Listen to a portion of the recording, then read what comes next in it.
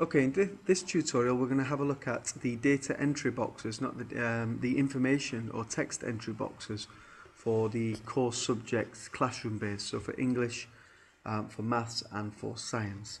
I'm going to use 3F as the example again, and again I'm going to go to the same place in National Curriculum Reports and over to Parent Report. We'll have a look at a blank one just to begin with, again, just to refresh our memories. Okay, so this is the blank report as we looked at in the last tutorial. Okay, and just to give us an idea of what a completed one will look like, if I go to this one here, you can see that this is one where all of the text has been entered for Arabic, for English, for maths, science, for specialist subjects, summer learning opportunities. Okay. So what we'll do is have a look at entering information into the English box here. Okay, so the first thing I need to do is have a look at this tab here, which is the core subjects.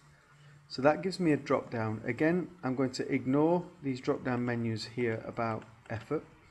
Okay, and I'm going to go to English edit. And that's going to bring up my English comment entry box. So the first thing we need to get in there is the context. Now the context is going to be, if it hasn't been already, sent out to you by the core subject team. So English will be having a look at the context that we wrote last year and sending them out to you so that you can paste them straight in to your reports here.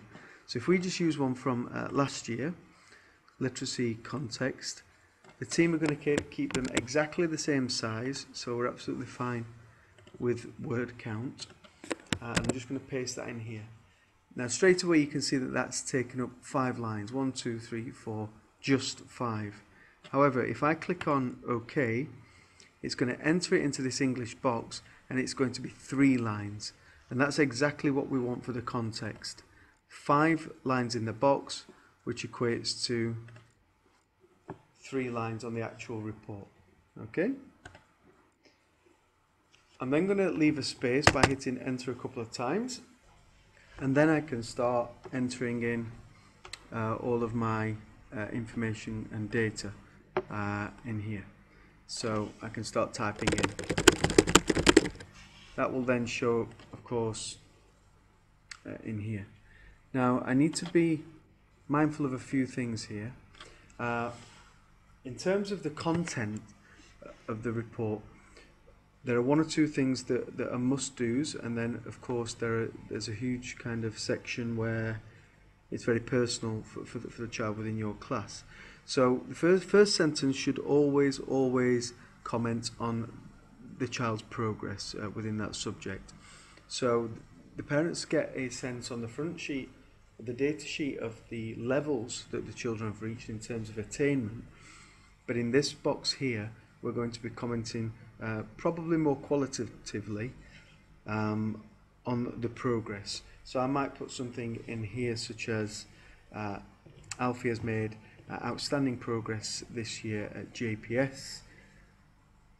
But if I'm going to use terms such as outstanding or excellent or very good or good progress, then of course that needs to be in line with JPS expectations and national expectations in terms of progress made across a year. Okay, so it needs to be very accurate. So for me, the first line would always be a statement of the progress that a child has made. Okay. Beyond that, particularly in the English one, the next thing to consider is having an equal balance, or relatively equal balance, in terms of reading, writing and speaking and listening. So we haven't got a huge comment that is just purely focused on the writing. Then we can start to talk about the types of things that the child is able to do.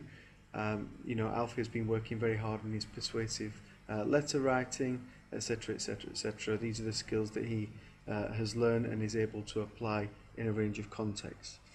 So we're talking about the types of things that that Alfie in this instance can do. Then I'm going to comment on the child's enjoyment. Is it a subject that they're particularly passionate about? Is it something that they engage well with? Is it something that they relate well with others? Is it something that they are growing in confidence within this subject? So I can use that type of language there.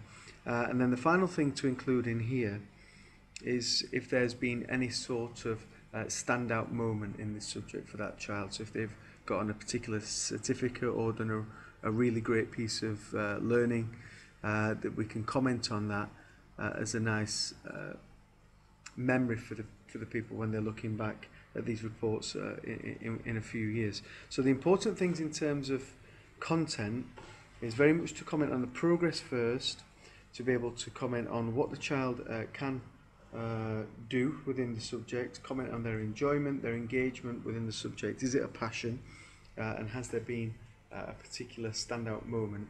And then of course making sure that we've got the balance right in terms of the different parts that sit within English, for instance here. So that's the content. In terms of the number of lines, in here, from when you start the comment, the number of lines to fill to the bottom of this box is 10.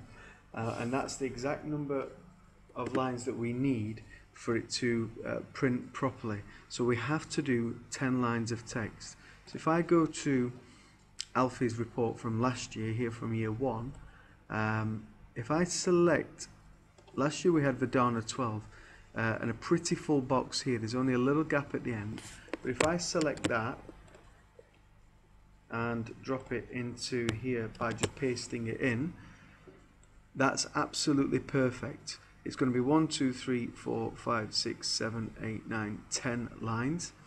You will know if you've gone over because down the right side here you'll get the scroll bar and you'll start losing writing here at the top. So if I continue typing, I'm going to get the scroll bar here and the writing is going to be disappearing at the top, so I know I've gone too far. So you're aiming to fill the box to the bottom line without going into the next line where we start losing text off the top. When I click OK on this one, what we're going to get is a nice full box made up of 3 lines of context, 7 lines of text here, which relates to 5 lines of context and 10 lines of text in here.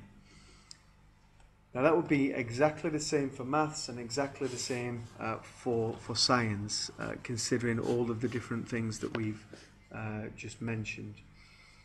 So that's it in terms of the core subjects. In a later tutorial I'll talk about the Arabic and Islamic, and I'll talk about these specialists as well. But the next tutorial will look at the summer learning opportunities in the core subjects. Okay.